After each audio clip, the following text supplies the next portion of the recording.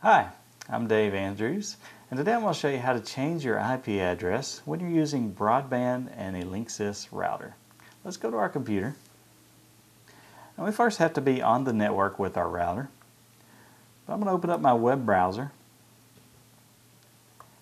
and I'm going to open up the router's administration interface by going to 192.168.1.1. Now, if you have not changed the password for your Linksys router, which I suggest you do, the default password is admin, and the username is admin. But I've changed mine. I'm going to type in my new password. Now, we're logged into the administration interface of our router, and what we're going to do to change our external IP address is we're going to go to the Status tab.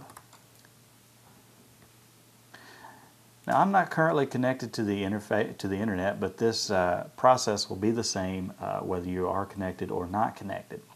The very first thing you want to do to grab a new IP address from your ISP is to first release the one that you have, which it will display the one that you have here next to IP address by clicking on IP release. Now, by clicking that button, you will effectively disconnect from the internet. None of your computers or PCs or laptops will be able to access it anymore until you click on IP renew.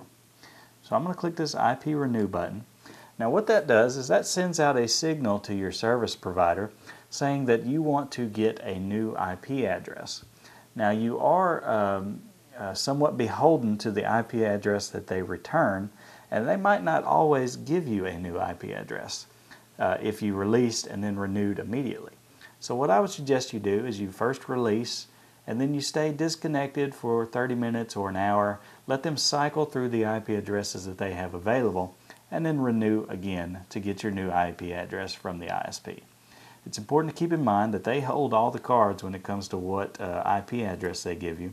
So if they keep giving you the same one over and over, you could try calling them to request a new one. I'm Dave Andrews, and I've just showed you how to change your IP address when using Broadband and a Linksys router.